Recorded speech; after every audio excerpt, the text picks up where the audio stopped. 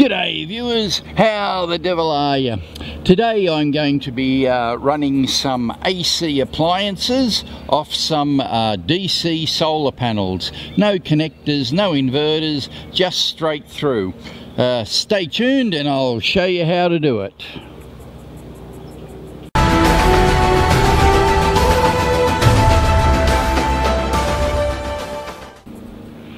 As you can see, I've got 4 solar panels here. They're actually 250 watt. For some reason, everything I've seen online, the Americans seem to have some fascination with piddly little 100 watt panels. I don't know why. I have looked, you can get bigger ones, but anyway, I've got 250s. They're a kind of smallish standard here now. A lot of what I get, I do a bit of wheeling and dealing in these. A lot of what I get are 270s, 350s, things like that. The output of these panels is about 40 volts, 39 point something volts open circuit, which means unloaded, and they have a VMP, which is their maximum power output of about 31 volts. I've got these 4 connected up in series, which means one daisy chain to the other, and I'm getting about 131 volts out of them open circuit at the moment. Now here in Oz we run real electricity. We run 240 volt as our standard basic voltage, and then if you want some real power, then we run up to 440, 420, 480. There's a few different voltages that you can do, but something around that, which is our 3-phase. So today I've coupled all these up, and I'm going to be trying to plug different appliances in directly, no converters, no inverters, and we're going to see what will run, and if you can actually run something which is an AC power appliance off DC current, which is what solar panels put out. So let's see how we go with it. Now this is going to be a huge pain in the backside for me to film, so please just bear with me. I'll try and show you things in the shade so you can see indicator lights and that, and you know, it doesn't blow out. Now you can see I've just made a bit of racking and I've put the 4 panels there. They're all daisy chained together, and they end up coming out at these 2 standard output plugs. Now what I'm going to do is connect in the power board, which I've made up a DC to standard AC fitting. I'll plug the various appliances in and show you whether they work or not. Hopefully I get this in shot, because I can't even see the back of the camera in the sunlight. First thing I've done is made up this cord, which is basically going to connect to the outputs from the solar and give me this funny looking, to everybody bar the people from the UK and a couple of other places, outlook socket. That's our standard one. So one thing with this I've found is the polarity, which means the AC and the DC you connect to, can make a difference to some appliances. A little bit odd, because AC goes both ways, but it's obviously up to the internal setup of the different appliances as to how they work. Now a lot of these things are switch mode power supplies, which means that they are basically electronically rectified. One thing on this, as I said, is we have 240 volt power, but I'm only with these panels getting about 131. Now if you were from the States or somewhere that had 110, well then it'd be much easier for you to run less panels and still get full voltage. We'll see how we go with this. I've done some tests and it does tend to work pretty well even at more or less half voltage, so we'll see how we go. Okay, so the first thing I've got is a Canon battery charger. So I've plugged in to the leads, as you saw, and we're going to plug this in and see what happens. Yep, hopefully you can see we've got the little flashing light. And I can tell you that this absolutely does work, because when I was setting up for this, I plugged this in and tried it, and I had another battery in it as well, and while I was mucking around I left it plugged in, and oh, there you go, and the battery charged up. You can see it's got the green light now, indicating it's fully charged. So that's working, and it's working off the 131 volts that's here, and that worked just fine. And not only do we have one bloody plane, but we have two in tandem, just perfect. Okay, let's step it up a bit. Right, what I'm going to do now is connect this power board. For those of you Americans in Australia, we call this a power board. So we can, first of all, I've made up this dangerous looking little device just for maximum comments and you know, grief. So I can just plug this in onto the multimeter. I'll try, yeah, that one does have a stand, and we'll put that in, and there we go, 130 volts. Now we'll connect in our little charger, and hopefully to hell this is all in frame.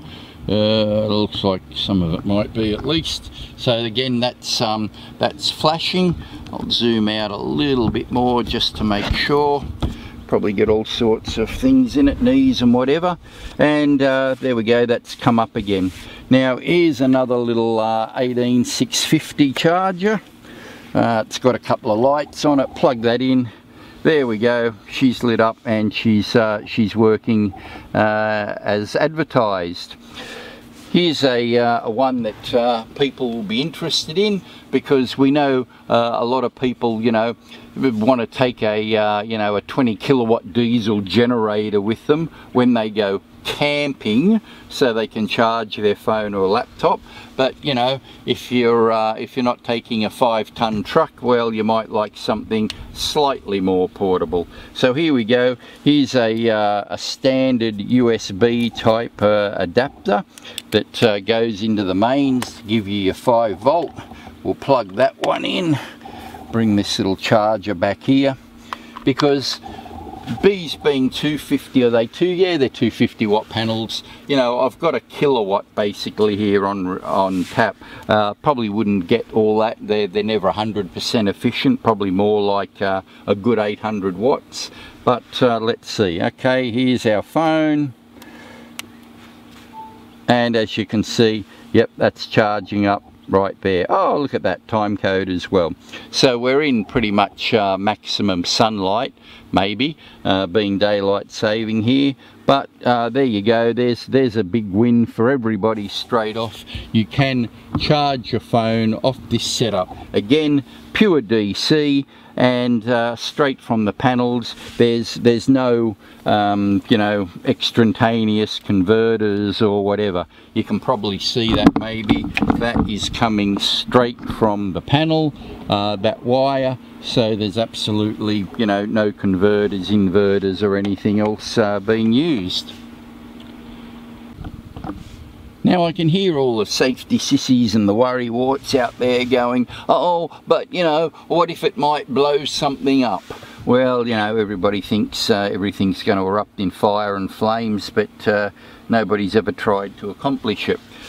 In any case, in my experience with playing around with this, I found something either works or it doesn't. I've not let the magic smoke out of anything I've tried so far. It just works or it doesn't. Some of it is polarity related, and I can show you a bit more about that. And but other than that, it either works or it doesn't. It's that simple. in what I've done, which is a fair bit, and from other people I've spoken to that have tried this as well, they've found the same thing. I've not come across anybody that said, yeah, I tried this and it blew it up. Now if you're running, you know, say 10 panels and you've got 400 volts, yeah, I'd expect something's going to go, you know, fit, and the magic smoke's going to come out. But if you keep it under or up to, there's no problem that I have found. Now here we go. Here's we've got a electric tool, a battery tool, charger setup. So I'll plug this in. Mind you, this is rated at 240 volt, so we're running it, you know, pretty low on its curve. So we plug it in, and what do we get? We get nothing. But wait, there's more. Let me show you a trick here. Now if you can see this, here's the inputs from my panels. What I'm going to do is reverse the polarity. Now there's many ways you could do this. This is my way. If I can ever get these apart, because they're real buggers, these things. What I'm going to do is get these whatever you call them, for making parallel connections. You can get them in 2, 3, 4, and I think there might be a 5 thing with this. So what I'll do is, if you look, this I believe is the positive, and I'm going to connect that with the other one into here. So this is positive, but on our lead here, sorry, wrong one, stuff everywhere, this would be the negative. So by connecting this one back to this end instead of this end, I'm actually reversing the polarity. So I'll put that one in there. I'll find my other one, which is here. That one will connect on there. And if I was to connect here, you've basically, you can see you've got a male and a male on that end. So by connecting this side and not that one, I've now changed the polarity. I've got it the opposite. So I'll connect this on here. Okay, and now let's have a look. And as you can see, our little charger's charging up. So even though they're AC, they can be polarity dependent, which again I find a bit odd, but it depends, you know, if they've got some sort of diode protection in them. Actually, they can't even have that on AC. I'm not sure. It's the way they're wired, but there you go. Hopefully you can see there's a little red light. The perfect example of what I'm talking about. It wouldn't work the other way, it does work this way. So that's something that if you find you do this and it doesn't work, before you give up, just change your polarity. However you want to do it, swap your wires or swap your connections, and you know, change your polarity. If you had 2 of these setups that went to the you know, the outputs for the solar, you could run one on here and run on there, and you'd have 2, so one would be one pole and one would be the other. I tend to find that most things will run. Our voltage has come down a little bit there. Let's pull this out and see what happens. Went down a bit more, odd, but anyway, there you go. It's still got the power there. So let me show you something else. For this I have a laptop power supply, which I think is about 19 volt output, and I've got it hooked up to this LED light bar. This is actually something I use as Christmas lights, believe it or not. You've seen in another video my whopping big tree out the front, so I light it up with a load of LED bars at Christmas, put a bit of cellophane across them for colour, and Bob's your uncle. Also very good if you're having a party or something, which is almost a forgotten memory in history here in Oz with our lockups, but never mind. So this is got a specification of 100 to, what was it, 240 volts on it, and 50 to 60 hertz, which is the frequency, and it's got an output rating of 18.5 volts at 90 watts. So let's plug it in and see if we get any joy with this one. And there we go. You can see, maybe, if this isn't glaring too much, the voltage dropped 1 volt. So that shows you that it is actually pulling power. We'll just unplug that there. Whoop, I bumped it. Back up to 128 and down to 127. So we're definitely pulling some voltage, although, you know, obviously this is very little. I can't remember the rating of this light bar, but, you know, a tip, any of these Chinese type light bars, I've bought quite a few and tested quite a few, and none of them are anything more than basic 1 watt or 1.2, 1.3, whatever they are, watt LEDs. When you read about 3, 5 and other things, forget it. If they're a cheap non-brand one, they're always just 1 watt. Now that's not always a bad thing if you get them at the right price, but just don't believe, you know, every advertisement you're told. And if you do want one that's very high power, test it when you get it, because if it's a flea bay type one, I will virtually guarantee you that it's not rating. If you want a proper rated one, go to the bricks and mortar store or their website and get one there. But anyway, enough about that. So we've got that to run. Why would you want a light running off solar? Well, you know, if you've been in my shed, if I've put all racks and things up, it's pretty dark, and this is pretty much what I'm thinking of using. So it can be quite handy. Okay, let's look at something a little bit different. Okay, so we've just run a laptop power supply. Next question would be, can we run the laptop? That's another thing that people want to take, you know, a camping generator or one of those solar generators. My God, who gave those things name? They're a battery and a bloody inverter. They go flat and that's the end of it. You've got to recharge them. They're not a generator. But anyway, just another pet peeve of mine. Now this thing's been put away a while, hasn't been used, haven't been anywhere to use it, so it's not turning on, as you can see. So let me plug it in. It's oh look, no smoke, no fire, no bangs. Okay, let's see if it will fire up. And I think it did something, or am I doing it wrong? Ah, there we go. So yes, hopefully you can see that. Yes, it is firing up. So yeah, you can run your laptop from this. Now why you'd want to take you know, well, depending where you are in the world, you know, 2 or 3 or 4 solar panels with you, don't ask me. But then again, like I say, people take camping generators and things like that, so, you know, it's not really that out of the ordinary. And the point is, if you did have an RV or something like that, then and you had these, then, you know, they are viable. Same as if you had a little shack somewhere for holiday.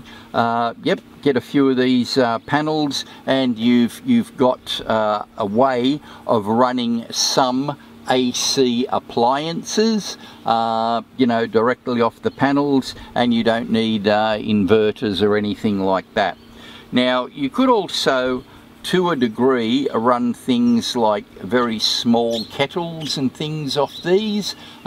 If you're interested in that, there's a way to do it. It's not quite so straightforward. You can do it with a PWM. So with all of this, if you are interested in solar, please make mention of it in the comments. It's something that I have got into quite a bit and have a bit of a knowledge of it, apart from the fact that I have, you know, loads of panels everywhere. So it is something that, you know, I can do if people are interested. I noticed my chainsaw review video didn't do very well, so you know, I'm just going to do this, throw it out there, explore some different things and see how you go.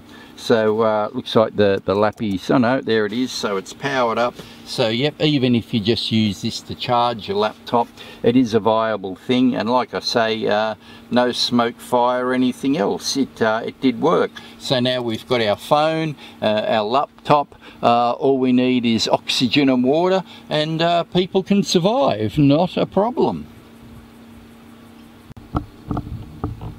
Right, so here's another one that I've tried and had success with, and this is a pet bed heater, a powered one. I do have these for my cats in winter. They do like to stay outside, and I make them a nice little box and, you know, make it all comfy and whack one of these in it, and they're nice and toasty warm. The other thing I use them for is getting a head start on some of my plants, tomatoes, cucumbers, things like that. Summer crops that I like to get a head start on. I put them in a tub, put them on one of these, keeps the soil warm, and they think it's turning into summer, and I get, you know, a couple of months head start. So I've got lots of veggies for Christmas, which is a bit of a trick here. So there's an indicator light there, which hopefully is in frame, not quite. Let's go around this way, you should be able to see it there.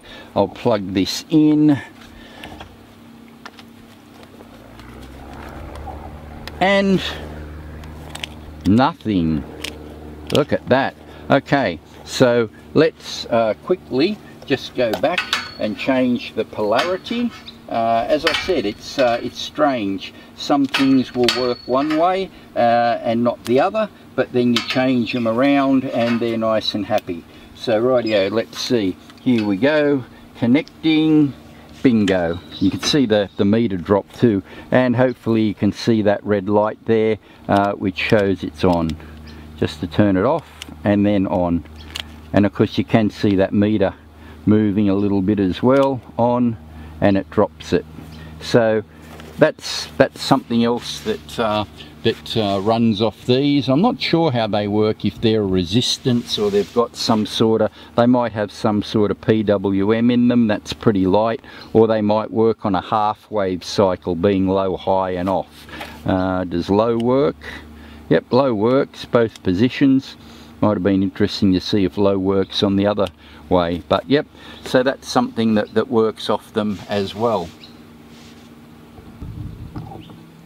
Now here's one that I haven't really had success with. I've got a theory on that I'll test out in a minute. This is an LED floodlight. I've also tested some indoor downlights which are LED, and I've not been able to get them to run off this. Either way, I've already tested the polarity on both of them. The other one, the downlight, is a dimmable, and it just doesn't want to know. Now what I'm wondering is, I'm not really that familiar with the circuitry, but I'm wondering if it's just too low at the 100, well now we're down to 128, the sun's moving a bit, if the voltage is too low. So what I'll do is I'll throw in some more panels, God knows there's plenty around here, and I'll see if that helps us any. So here we go folks, all this is running at once. We're charging our cordless tool battery, the laptop is running, and the phone is charging. All doing it pretty easy. Of course you could look and go back and see that all this worked off the 4 panels. There's actually 6 connected now. If I go over and give you a motion sickness pan there, you can see the back of how the panels are set up, and this is all running nice. You could probably, or I could probably put a yet another panel on this, given that, you know, I can go up to 240 easy. Each one of them is 30 volts, so I'd be at 230, which is actually spot on. So yeah, it'll drive all this with great ease, and if you did the right setup, you could probably boil a kettle with it as well. You can do that with a PWM. I've done that many times, and it's a good way of doing it, especially if you're not in a hurry.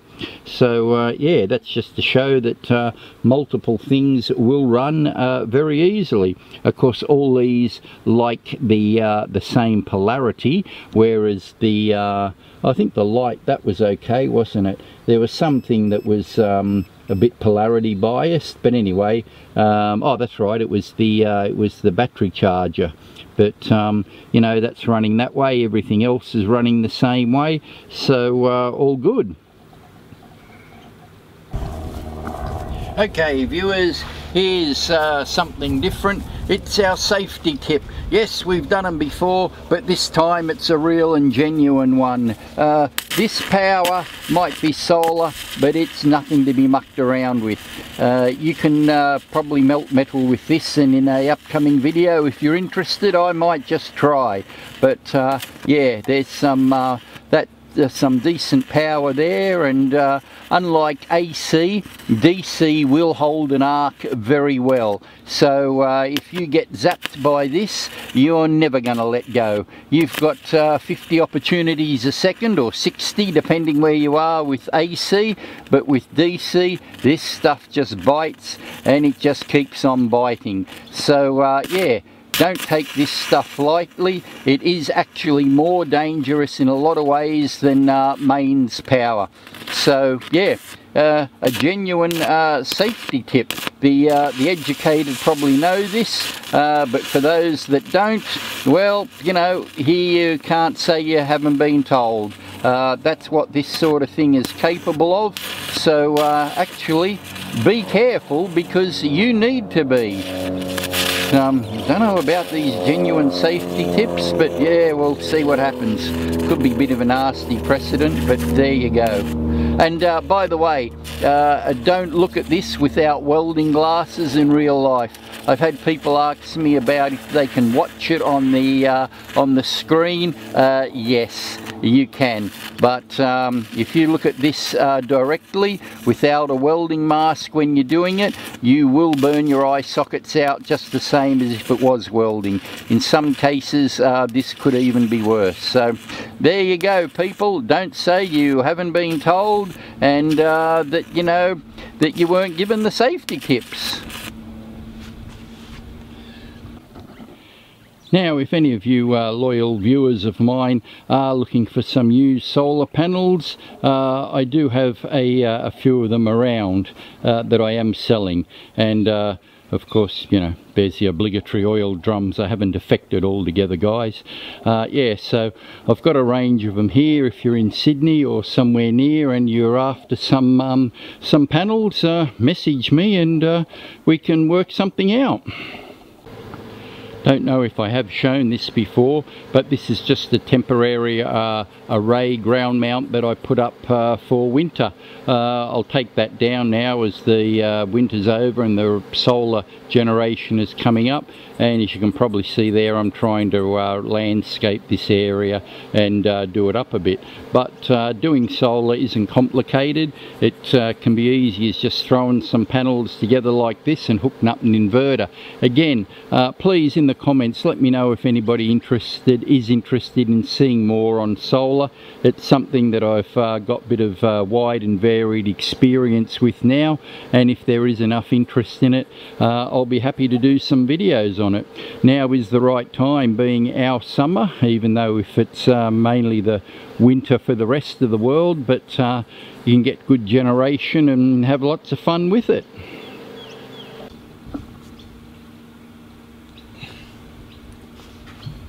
Oh geez, for those of us that are somewhat deranged, not mentioning any names like turbo or anything, but this stuff can be a whole load of fun.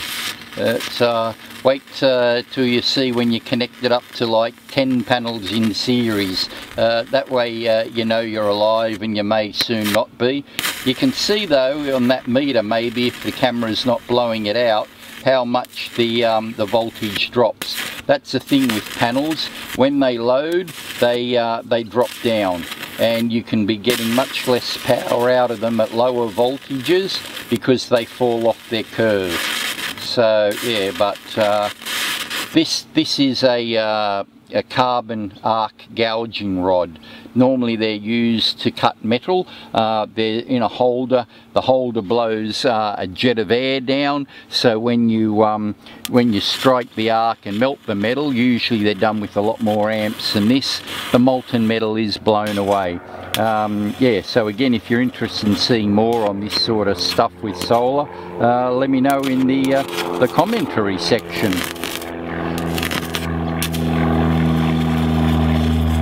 I suppose if you did this right, you could make a type of light. This is actually what some lights ran on for projectors in theatres and things like that. I believe they ran like a shielding gas around them, but essentially the same thing, a carbon arc light. It is quite bright, and again, you would not want to be looking at this without a proper welding mask. It's quite intense, and it will give you a lot of welding flash.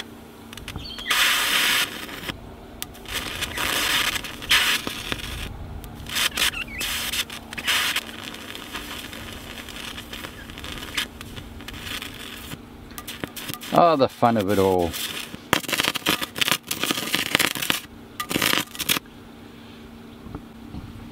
Here you go, viewers. I just thought of another application for this direct solar when you're out camping or something. It's a fire starter. Rather easy, look at that. Good as those things some people in some countries have, which are called matches. I know the Americans don't have them, they only have blow torches, which they use to start fires, but there you go. A little bit of your tinder, and off you go, no problem whatsoever. See, you just you know, good fortune that you tune into this channel and learn all these helpful tips. Okay, so as you may be able to see, I've thrown a couple more panels in, and we've got a more respectable 196.5 volts. Off the top of my head, I believe our actual standard here in Oz is 220 volts, and I believe the low end is about 210.